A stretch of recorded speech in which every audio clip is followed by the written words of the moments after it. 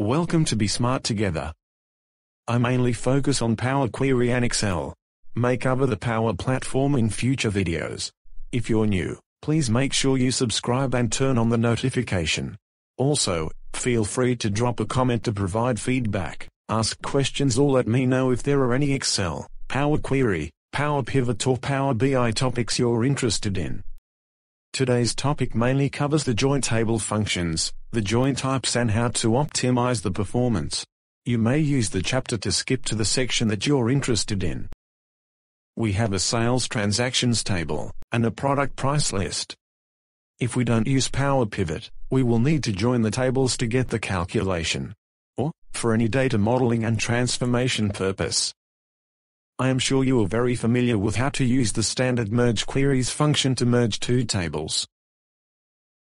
This is the only no-code method to merge tables, but not the only method to merge tables. There are 5 join tables functions available in Power Query: Table.NestedJoin, Table.Join, Table.AddJoinColumn, Table.FuzzyNestedJoin, and Table.FuzzyJoin.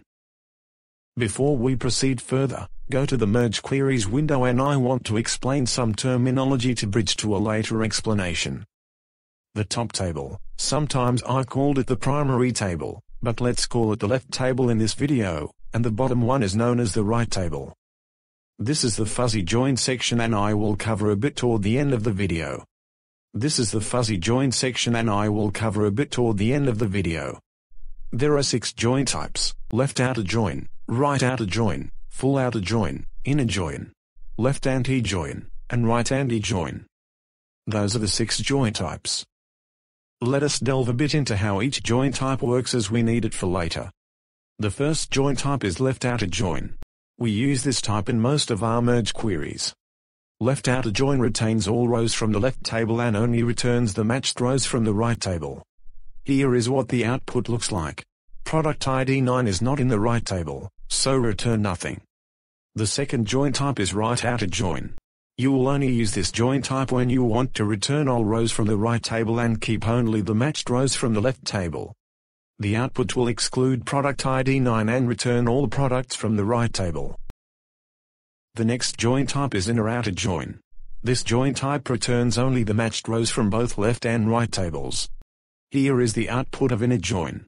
Rows that do not match are excluded. The next join type is full outer join. This join type returns only all rows from both left and right tables. The output of full outer join returned all product IDs from both the left and right tables. The second last join type is left anti-join.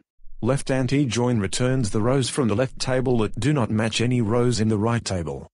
Here is the output of a left anti-join. Product ID 9 is the only row that does not exist in the right table. The last join type is right anti-join. Right anti-join returns the rows in the right table that do not match any rows from the left table.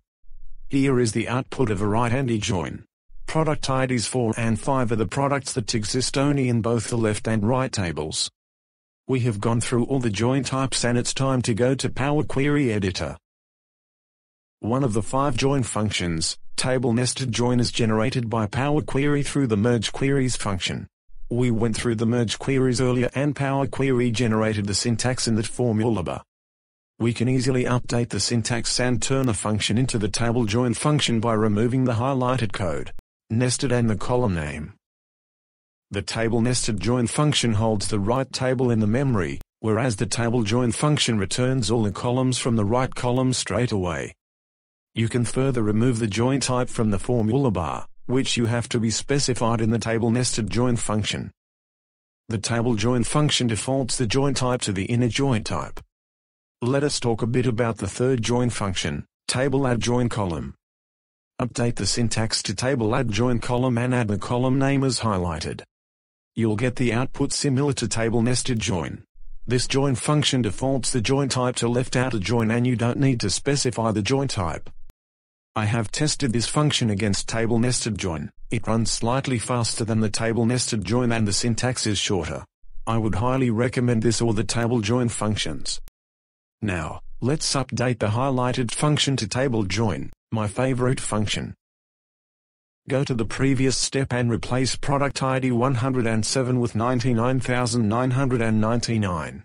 So, I can better explain the function. As I mentioned earlier, the join type for Table.Join defaults to the inner join type, so the product ID 99,999 is now excluded. You can add the left outer join type to the syntax if you want all rows from the left table. One of Chris Webb's blogs mentioned that you can optimize the performance through the Table.Join function with SortMerge. It inspired me and led me to explore the sixth argument, join algorithm. Microsoft has documented the description if you're interested. Let's explore the SortMerge join algorithm. The result doesn't look right, because the SortMerge algorithm required both tables sorted in the same order.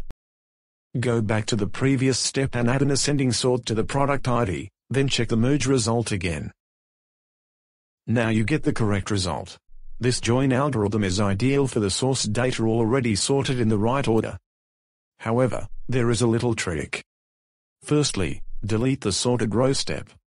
Then, add a -1 at the end of the syntax, and you will get the correct result without the sorted row step. Let's cover another join algorithm, LeftIndex. Hover your mouse over to the join algorithm syntax. The description will appear and it is the same as the document on the Microsoft website. This join algorithm is recommended when you have a large right table. In brief, the more specify method and algorithm in your syntax, by theory, the better the performance. The last two join tables functions. Delete the merge query step, and I'll show you how it works. Go through the normal merge query steps. Let's join the sales summary table. The key identifier is the sales channel. The case of the key identifier is different. If you proceed, the output from the merge queries will return null. Let's edit the merge query step. We want to tick the fuzzy matching merge option. Go to the expanded step and you should have the correct result. Go to the merge query step and check out the syntax. The keyword fuzzy and the highlighted code is the addition to the Table.NestedJoin function. The highlighted code instructed Power Query to ignore case and space. Remove the highlighted code and the highlighted column name. Finally, the Table.FuzzyJoin function is the last one on the list. Here is a common error you will get at using the Table.Join or FuzzyJoin function. You will get the error message when you have the same column name. Use the Table.PrefixColumn function to add prefix to the right table, and update the column key with the prefix. Here you go, problem solved. Thank you for watching, and I hope you find this video helpful. Please don't forget to click like if you like the video.